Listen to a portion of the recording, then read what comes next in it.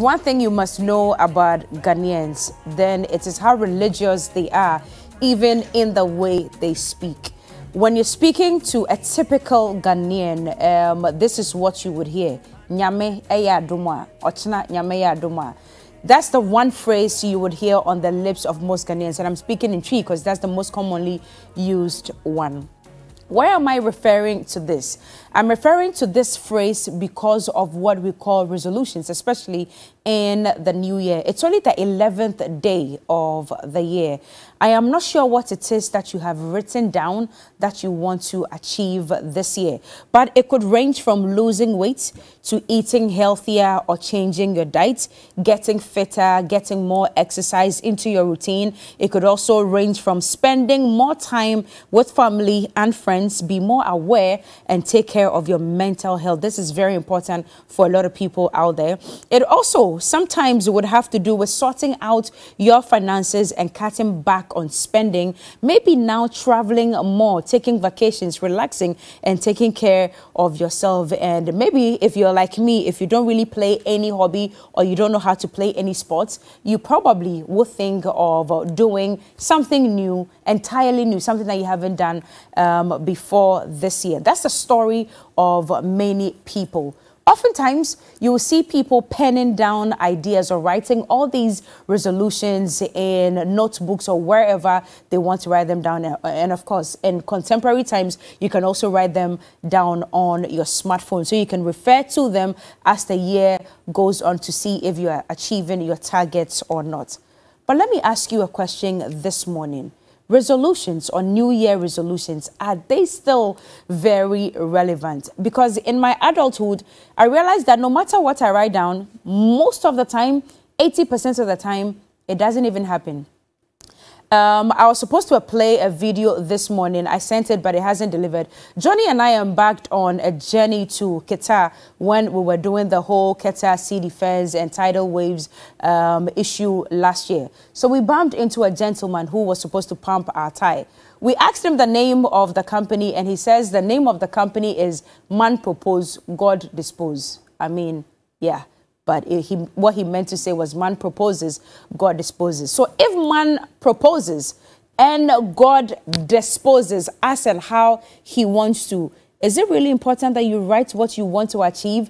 Because if you write it down and God says no, it means that it will not happen. So is it still very relevant? Councillor Idumata is my guest in the studio this morning to address this very tricky. It's very tricky because if you consider the year 2019 and 2020, if these 2 years were anything to go by, especially with COVID, then it should tell you that sometimes you can plan and plan and plan and plan all you want. Yes. But if the Supreme Being says, I've got other plans, what you've written down is actually perfectly exactly right. Is actually really not relevant. Right. Perfectly right. So the question, the big question this morning, Councillor Idumata, good to see you by the way. Happy New Year. I haven't seen you in a very long time. Thank you so much for accepting to be. Thank you for accepting to be our guest this morning. Yes, ma'am. So resolutions. Yes. Are they still very relevant? It is.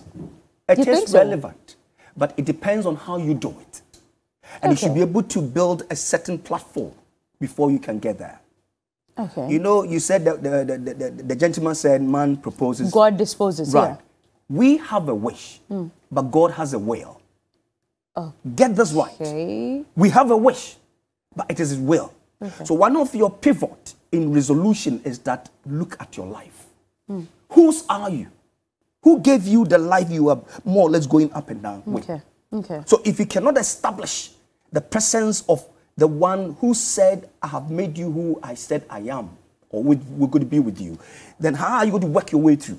But if you go yourself in terms of self, wanting to become who you think you are, I'm sorry, God will elude you and you will not be able to get it. Okay. But many a times when we talk about resolution, Mama, it's about two words, resolution. Yeah. Okay, so if last year you couldn't do what you said you would do, come and give a solution to yourself. So it's all about we getting a solution to who we said we will be. Okay. Come this very year. Okay. So basically it means that the things that I want to do and the things I want to stop doing, two things. So that's what resolutions are about. The new things I want to do and the old things I want to stop doing. Fantastic. Okay. Very, very important. But when you're going to do this, you don't go general. You go specific. You know, when you were listing some areas, I want to lose weight. We don't say you want to lose weight. Go specific. What is your weight now? If you're 95, by the end of the year, you want to be 75. Even the year is too long. Sectionalize So I want to lose weight. It's too vague. It's too vague. And that's what we do. We take a tall paper and pen and write. We write vague things. We are not precise. We are not precise. We are not concise. specific. We are not exact. We cannot time ourselves, and we just do it anyhow. Because it is good to write. It's a wish. But how do you make it real? This is where you come down. You need to break down your wish into 3 areas. Okay. What I call the startup. Okay. Do you know that, ma'am? Anything you want to start, you don't have a known of it. But somebody somewhere has started. Right. Somebody somewhere started and failed. Have you gone in for the knowledge? So I'm going to start A, but I don't know anything about it. I'm going to use the first quarter to accumulate a knowledge base on that. Then from there, I start to look for the resources that will go. So we are talking about by the 3rd quarter, I should be able to pick up. Okay. That's your startup. Okay. So all of us should be able to categorize what is it that you want to start this year. Then you go to the second aspect. The second aspect is what you call improvement. The things you want to improve. You were not too good come last year, but you said, oh, you really want to improve some areas of yours. Pick them up and see how you can be able to go specific and be able to make sure that it's more relevant and realistic to that. Then you go to the last one, continuation. In other words, the things you want to continue. Mama, as you sit here right now, it was part of your resolution that you continue working here, isn't it? Yes. So you work towards it. Yeah. So you start building your acumen, you start networking yourself, you start getting, you work towards that. It's there. And that one, you can easily get it and go on. Okay. But if you don't categorize and you go, boom, it's totally wrong. Okay. But before you can do this, Mama, there are 3 things you must attest to yourself. First of all, accept yourself. If you copy somebody, if you want to become somebody, if you cannot become yourself and you do not know yourself, you can never in any way make a resolution to yourself. Are you saying that copying somebody is wrong? No. Maybe somebody admires Johnny Hughes. Now you're changing it. The word copy and admiration is totally different. Okay. I admire Johnny, but I want to find out how Johnny got there. How is he doing it? You are moving towards it. Okay. But you are not asking that question, but you want to become and you want to speak and want to act like him. What's totally wrong. So you can admire, which is good. All right. So first of all, do what I call the self-acceptance. Look, there are people who have not even come to point realizing how good they are. Do you know the way you walk is good? No. There's a good in it. So when somebody says, oh, the way you are walking is not too good, please, you know what is good. Yeah. And that is where you will look at it and make your resolution towards it. But maybe sometimes the way you walk may be bad, but you don't know that it's bad. But in your eyes, it's good. Won't it take another person to tell you, Ekuya, the way you walk is not really good? Yes. If the person says the way you walk is not good, the person who loves you, who really understands where you're going, will give you the details, specifics as to how you do it. Okay. But people will come in broad terms. The way you walk is not nice. No, they see her. Or they see her. When it happens like that, it's either they like it, but they cannot appreciate it. Or they want to walk like that, and they cannot walk like that. So always pick up on people who give you specifics to the negatives of you. And that is what, so I call it those who criticize you. They don't condemn you, they critique you, which is good. Then you can actually improve upon it. So first of all, if you cannot accept yourself, Mama, that is where the problem is. Okay. Now, in accepting yourself, you must be able to identify the qualities, the capabilities, the abilities in you. Okay. That is what will make you to accept yourself. So if somebody from somewhere come to condemn you, you know where you go. Based on that, you can now resolve yourself in the year. In knowing this, the second aspect is to believe in yourself. Believe in yourself. Look, if you don't believe in yourself, God will not even open a way for you. That is why the gentleman said, man proposes, man God disposes. Whichever way. Yeah. All right. The one who do not believe in the abilities and the qualities and the things you have, I'm sorry. You touch it, you fall. You touch it, you start asking yourself. You don't believe in what you're doing, and you start trying to confirm from other people. It won't work. Because we don't believe. But oftentimes people tend to not believe in themselves because they've tried a number of times and it hasn't worked. Ask yourself. So you start to doubt yourself. Adiekra, am I even capable of doing this? No, maybe I wasn't called for this. Can I explore other means? It's just because you've tried a number of times and it hasn't worked. So are you really wrong when you doubt yourself? No, ma'am. No, ma'am. It is good to fail, but don't be a failure. Get it right. It's because I did not know, because I didn't do my preparation well, because I did not contact the right people. That is why I failed. So anytime you fail, ask yourself, what happened? The more I start asking myself, I'm able to get the nitty-gritty and see how well I can move again. That's the third stage. You confront yourself. We don't like doing that. But we always want to blame people why things went wrong in my direction, why others are doing well and I can do it. Just believe that, look, it is good to fail. When I fail, it doesn't mean I am a waste. This is what people should know. But when you fail, it means that you can come out again and make sure that you can innovate yourself, be more creative, and then do the right thing next time around. That's what somebody says. If you fail, and you still fail, and you fail the third time, I'm sorry, you are just a waste. But every failure should enlighten you. Exactly. Teaches you a lesson. And because that thing had happened, just putting yourself that it has happened for a reason. That reason, look for it. Okay. And in looking for the reason, you confront yourself. Okay. You see, when you read, let me take you to the Bible a little bit. When you read Matthew 7:7, I like that verse. It says we should ask. The resultant of ask was given. Okay. Seek was given. Knock was given. But as to how to do the asking, seeking, knocking was not given. Okay. That is yours. So the way, ma'am, you do yours will not be the same way I'll do mine, because the how is totally different.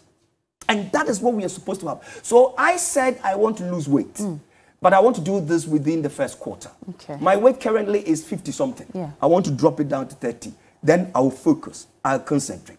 But you can't come and tell me that I want to buy aircraft when the salary you get is 500. You're over-ambitious. Yes. It is good. People say there's God, there's faith. It's fine. But it's not realistic. But what is the price of aircraft type?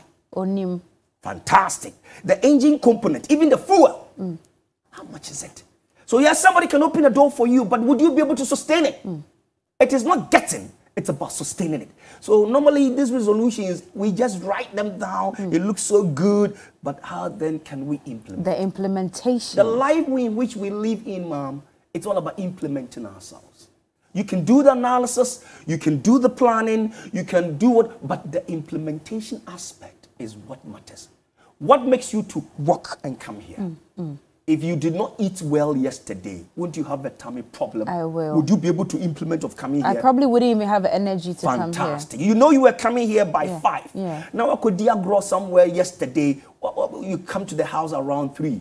I mean, how are you going to prepare yourself and put yourself together? So you should always look at what you are doing by implementing it. And so you tend to realize that it does not become more or less like a broad-based thing sitting down, but every day you add something out of it. So at the end of the day, you realize, oh, these are the things I did. Okay.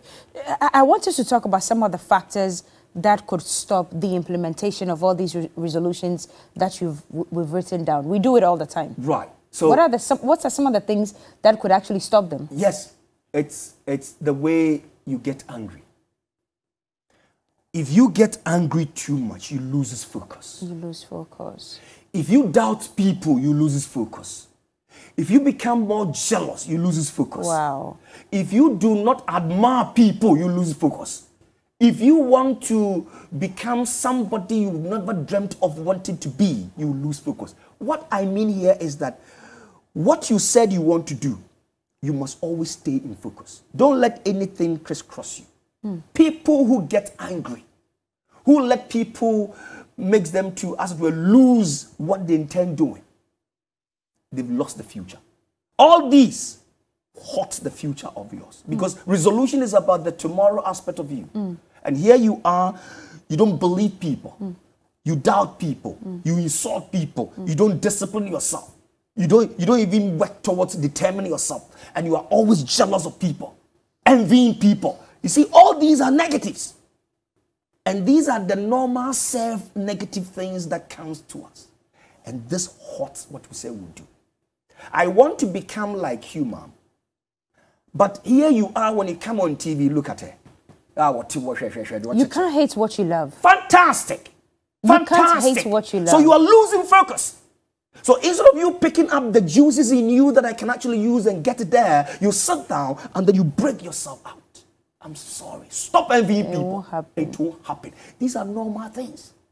And you see, when we don't have the resource, we dream big. But the day you have the money, you had the contract, the money is in your hands, what do you think? We tend to forget what we thought. But when you have what it takes, pause. Pause a second and ask, what do you say you're going to use the money for? But you see, when the light comes, we rejoice in the light. But it's only when darkness comes. No, nobody should say that. Because you need light to defeat darkness. So in your state of light, what were you doing? Did you forget that there will be darkness? Let's look at it. So somebody may marry today. Come tomorrow, the marriage can go abrogated. Now, it is not a case of anybody. Something did not work well for you. So how would you make the best out of it? Because your life need not come to a halt. You must be able to move on. And most importantly, ma'am, what is of a big resolution of yourself is making your life alive. Please hold on to that one for us. We hit the streets of Accra to ask you if resolutions are still relevant, and this is what you had to say. You are starting a new year, so you have to have plans, and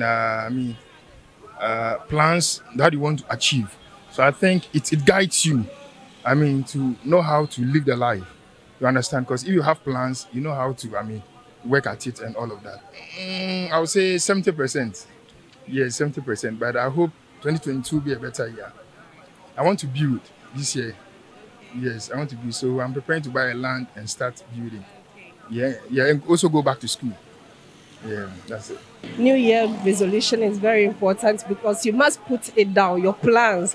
What are resolutions? Just your plans being put in a book or a diary, for you to keep looking at it each and every day to remind you of what you want to achieve. My 2021 resolution was met. What I even planned, that's not what I did.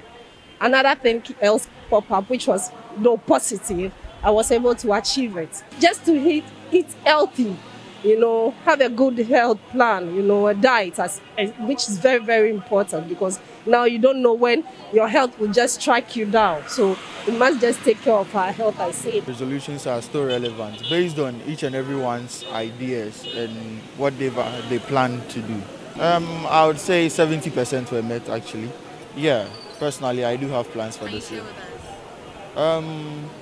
Be a better person, work harder to make the country prosperous. Yeah, I think it's relevant. Why do you say that? Because it's a form of manifestation. So when you tend to say something like maybe you want to do this year, you put it down, or let's say you put it in mind that you want to do this. So you work towards that and it helps it to come true. Yeah. To improve upon myself and then to also start a business of my own. Okay, so I think it's running through. Everybody's saying 70% of the time. But do you realize something common? Almost everybody was sort of given a general sort of view of what they want to. And that is where the casualties are. You want to build. We are not specific. Yes. You want to build what type of house? Maria. Where? Where? Yes. 1 land, 2, 3, quarter plot, all these things. Then you can... We don't narrow it down. Exactly. Exactly. I see. So being specific is very relevant to when let me say this. In every management, anytime you're trying to set objective, they say make it smart. Yeah.